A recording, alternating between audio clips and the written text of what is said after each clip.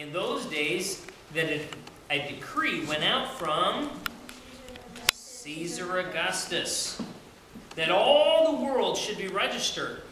This census first took place while Quirinius was governing Syria.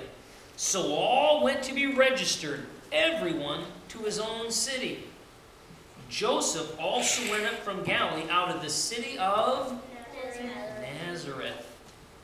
It says, into Judea, to the city of David, which is called Bethlehem, because he was of the house and the lineage of David, to be registered with Mary, his betrothed wife, who was with child.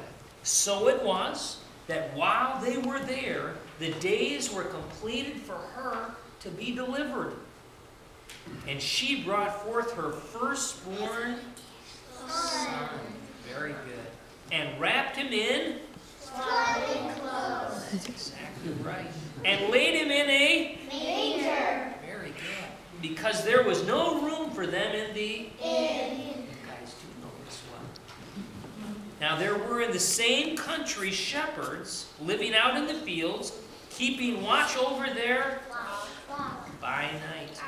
And behold, an angel of the Lord stood before them, and the glory of the Lord shone round about them, and they were greatly afraid.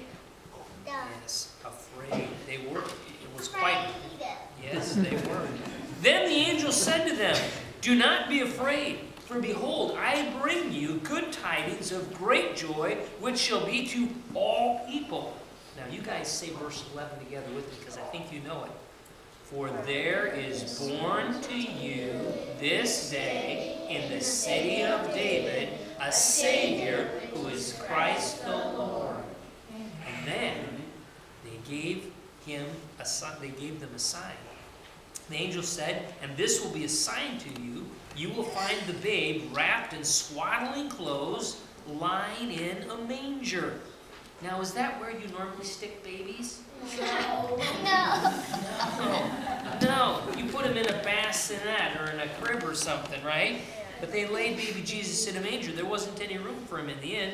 Suddenly, it says in verse 13, there was with the angel a multitude of the heavenly host, praising God and saying, glory to God in the highest, and on earth, peace, goodwill to men.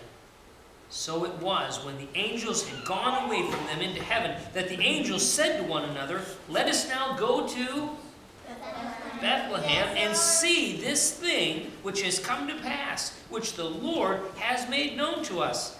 And they came with haste and found Mary and Joseph and the babe lying in a manger. And when they'd seen him, they made widely known the saying which was told them concerning the child. And all those who heard it marveled at the things that they had heard. But Mary kept all these things and pondered them in her heart. Then the angels returned